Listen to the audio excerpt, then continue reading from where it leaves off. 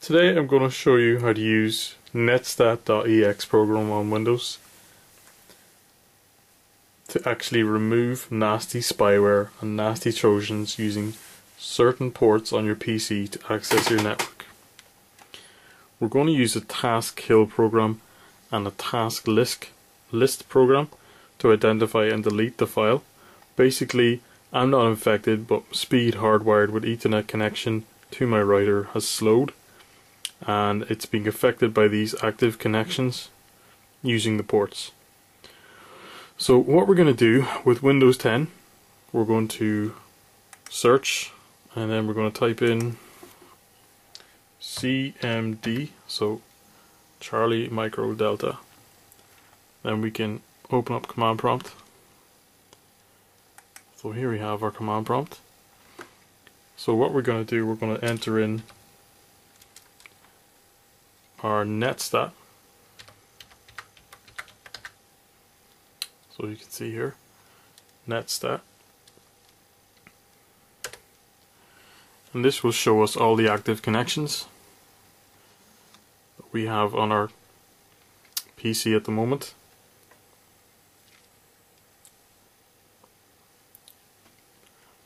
So also in this instructional video, I'm going to show you how to identify the connections with the PID number and with the name. So what we're going to do, as well as Netstat, we can use the task list. So the task list is going to tell us exactly what each connection is by PID and name. So if you type in task and then list, so we can see here task list. Okay, so we can see there are a lot more connections. Let me just open up Command Prompt a little bit more. So there are a lot more connections here. And what we're going to do, we're going to identify those by the image name and the PID number. Okay, so those are two methods that we're going to use to remove each connection. Okay, so the image name, obviously we can see here, system idle process, svc host services.exe, and then PID number, so the process identification number. Very important that we understand these. If we can just identify before with the Netstat connection, it shows you the TCP, that is the port which is being used. So with our named connection, we can obviously find out exactly what it is. So we want to find out what it is. So if we take the name, there is a website that's very useful. It's spyware.com, and you can type into your spyware.com any name that you like. So I advise using a notepad, and if we type in the full name, I'll show you exactly what we're going to do. So image name here, let's see, smss.exe.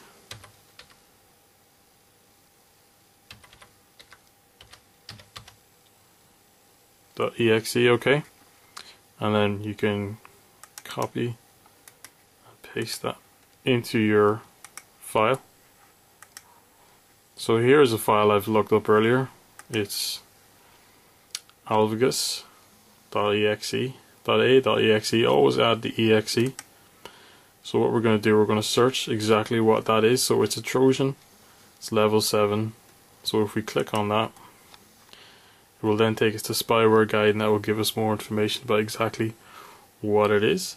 So it's a Trojan malicious application that poses itself as legitimate software in order to trick users to install once on the victim's machine, it may run any number of malicious processes to steal vital information or inflict damage to other software. So this is obviously very important. This is level 7 on the index. So we have to obviously take this away. So we'll go back to our Command Prompt, and we'll open up our Command Prompt box. So there are two real ways to get rid of each and every connection. Okay. So the first way is a non-forced way, and what we're going to do, we're going to have a look at doing that. It's the taskkill method.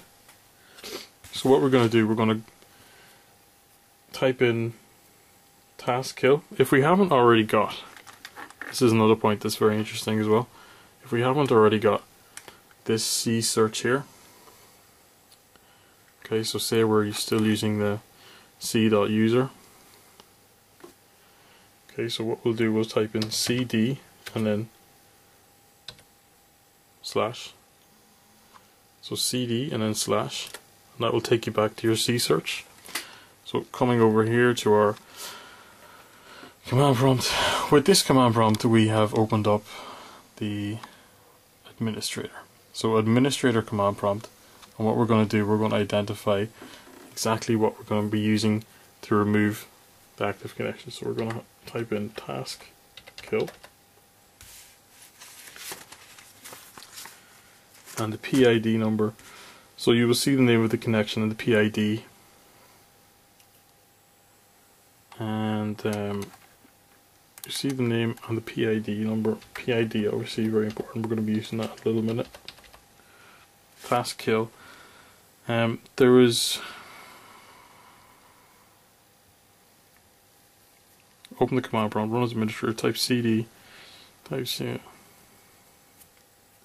So enter taskkill.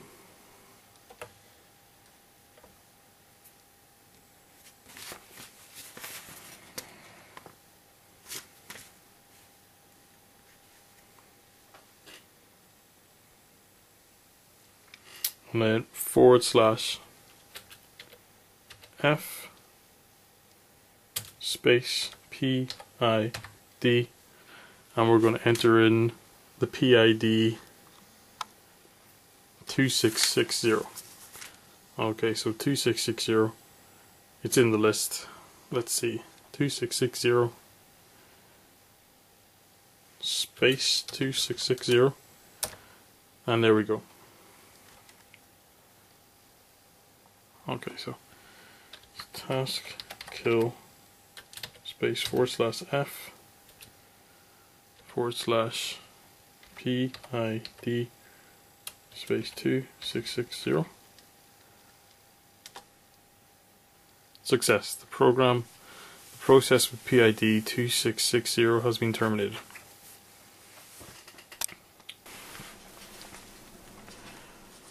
Okay, so what we can do now, we can have a look at going ahead and killing our connections with the name of the connection.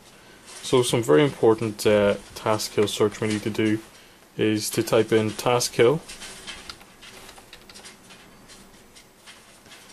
and then space / and then enter. And what this is, it's a list of the commands that are very important to know. We're going to be using some of these commands. So here we have the password, the FI, the filter, the system is S, /PID is process ID. Okay, so the image name /IM, that's very important. And very important is the /T, terminate the specific process and a child process that were started by it. So that's very important. And then /F specifies to forcefully terminate the process. So when you're trying to terminate using the PID number and you can't terminate, you have to use an F process to forcefully terminate. This is what we're going to use. We're going to use this command prompt. Now I'm going to go over to our command prompt, and this is our run as administrator command prompt. Okay, so what we're going to do here, to bring our command prompt back to our C search, we're going to type cd space /. Okay, so that now we have our C space open. We're going to type taskkill space /F for forcibly remove, /IM for name, and then CHROME.exe. Get that out of the way there. Okay, so we can see that we have the taskkill command prompt followed by the F, which stands for forcibly remove, IM, which stands for name, and there we have it. The process chrome.exe with PID So again, we have this second identification has been terminated, so you no longer have an open connection, and that will bring your broadband right back up to speed. So that's how you do it. You can do that yourself. Leave a comment in the box below, and I'll get back to you with any information that you need. Thanks for watching.